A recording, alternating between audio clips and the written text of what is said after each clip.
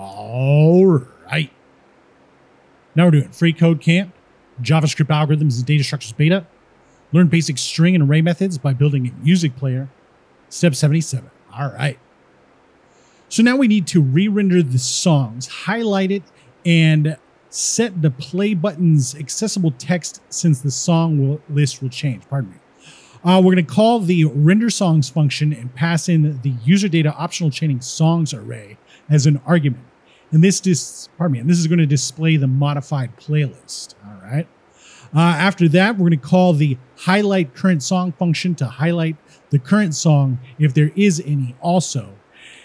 And the setPlayButtonAccessibleText function to update the play button's accessible text. All right.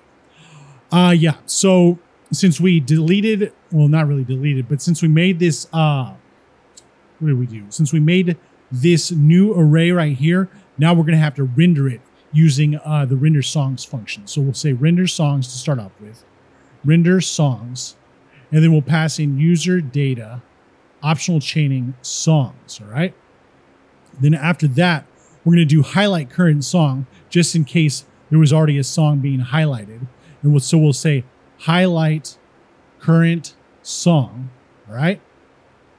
And then we're also going to set play button accessible text to the play button's accessible text as well.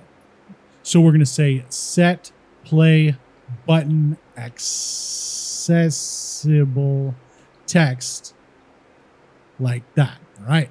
So let's check the code. Nope. Highlight current song. Did I type it right? Yes, I did. T. There we go. All right. And submit it. All right. Now we're on to step 78, and we'll see you next time.